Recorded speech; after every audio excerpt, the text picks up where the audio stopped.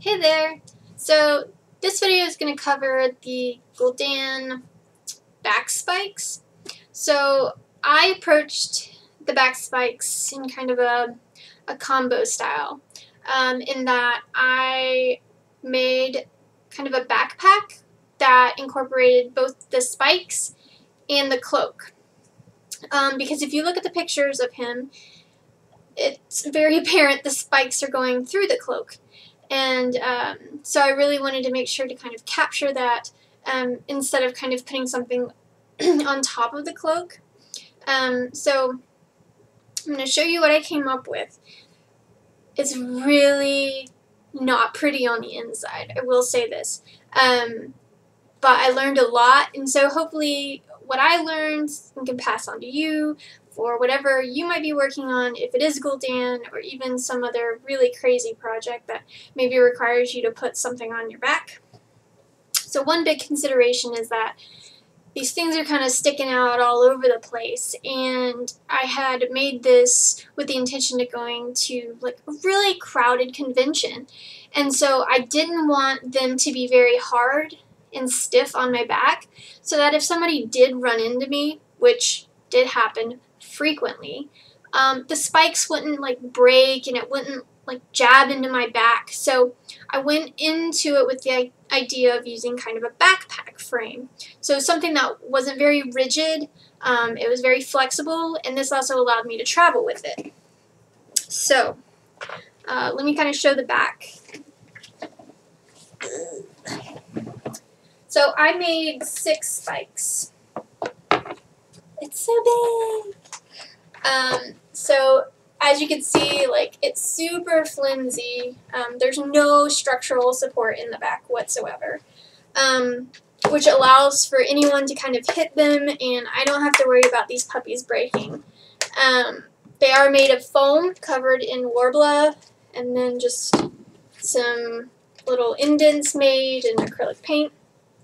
And then I can kind of show what it looks like. It's not super pretty, but I attached them before I painted them because Worbla needs to stick to itself. So I couldn't paint the whole thing, and I just needed to make sure that I got them in and secured before I really moved forward. So he does kind of have these metal covers at the base, so that at least allowed me the flexibility to not paint all the way down.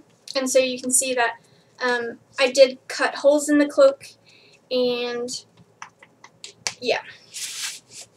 And these aren't really secured down. Again, just the flexibility that if I needed to change them out, I could. That one's different. So, like I said, I mean, there's holes cut into it.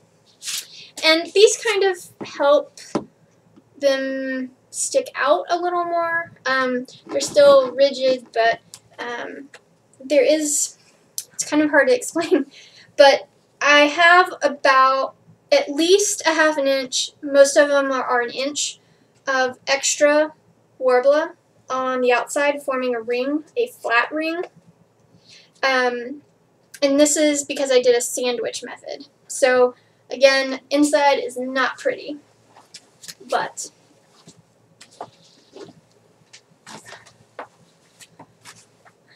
it's a kid's backpack. And so there is a gap at the top of my shoulder blades, so I tried adding some sort of like padding so that they would not flop, and I still haven't been successful with that. So I can't say I've solved for that problem. It really, I guess, just depends on the kind of backpack, if you do go the backpack path. But yeah, I just bought a backpack and cut off the front. And so maybe here you can kind of see. So like I was saying, I left extra here, and then you can kind of see it's right there. So it's a sandwich. So Worbla, backpack, Worbla, sandwich. And that's exactly how it is with all of them. So some of them you can see have popped out, but it still held pretty well, just because one part is still pretty secured. But yeah, so when I put it on, the front of the cloak conceals the straps very nicely, so you don't see the contraption at all. And then the other part of this is that my shoulders attach to the backpack. So it's really kind of an all-encompassing contraption that I tried to put together. So what happens is there's a strap underneath the shoulder, each shoulder.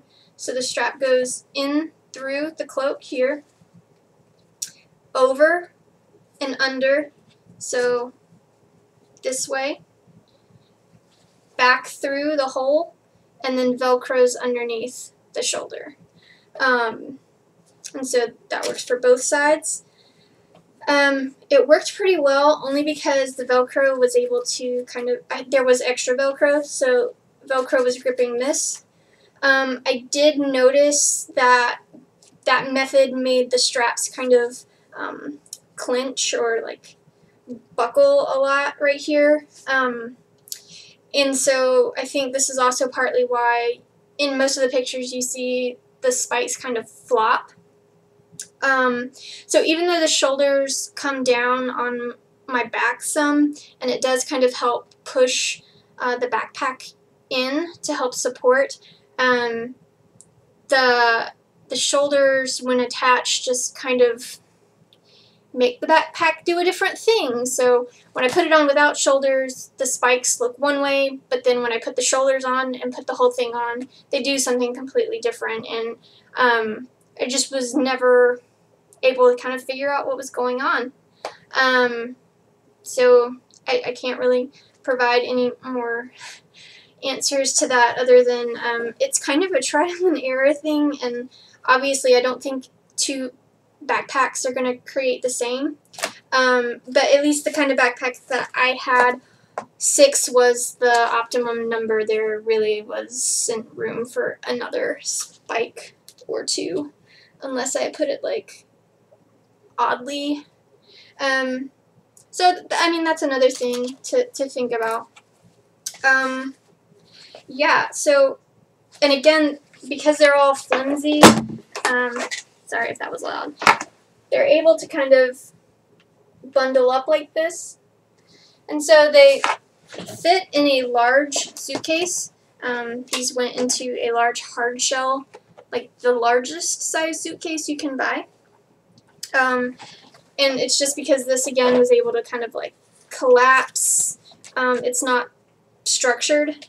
So one of my recommendations would definitely be, if you're going to try and travel, try and figure out a way to at least be able to add some sort of structural support into the backpack that you can take out so that you can still collapse it and pack the spikes.